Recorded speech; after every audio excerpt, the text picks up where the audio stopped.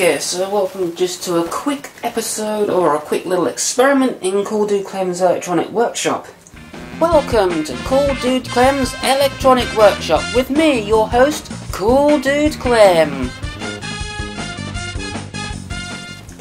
Anyway, I've got my ZVS flyback driver out and I've been thinking of ways to audio modulate this so we can actually play music through it.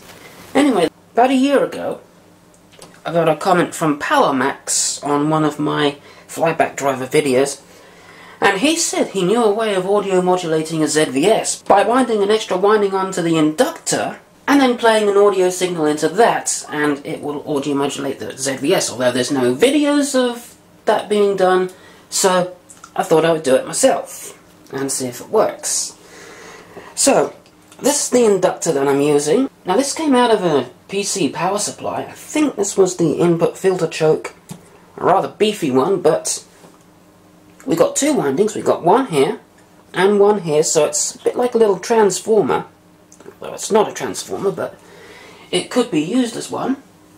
And it's a 1-to-1 winding ratio, so, you know, same number of turns here, same number of turns here. And although the inductance is extremely, way more than what you should use for a ZVS, it does work. I am still able to pull a decent size arc out of the flyback, as I will now show you.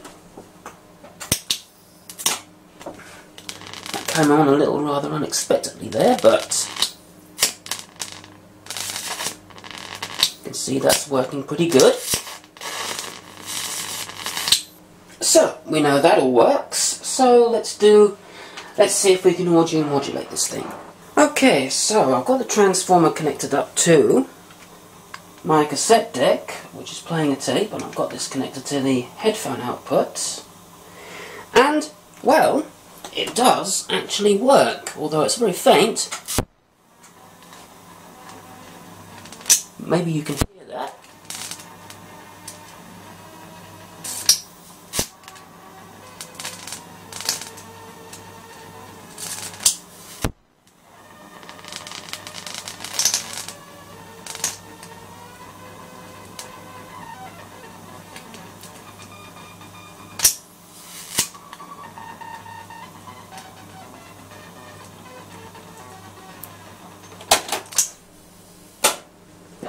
I don't know if you could hear that, it was very faint.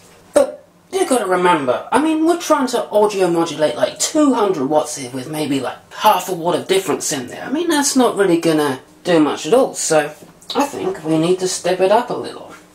I made a little solution here. Just build up a little amplifier here.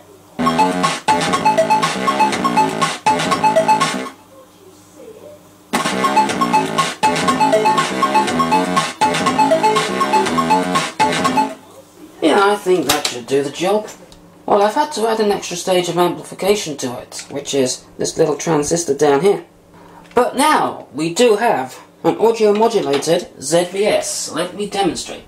So I shall start the tape playing and turn on the high voltage. Alright, now I shall turn on the amplifier.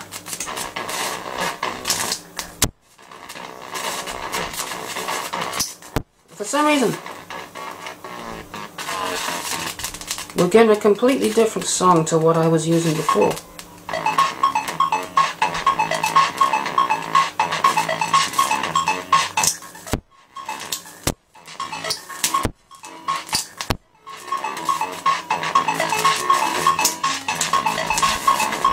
Okay, there we go.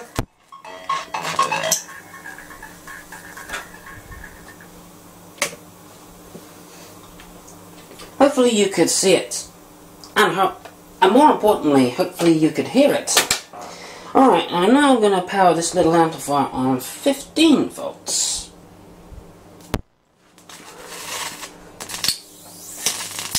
Alright, we've got our arc. Let's turn the amplifier on. Something just fell down, but who cares?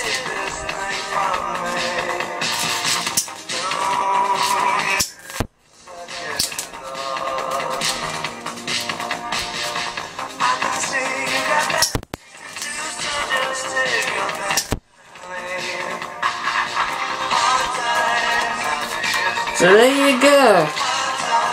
An audio modulated ZVS.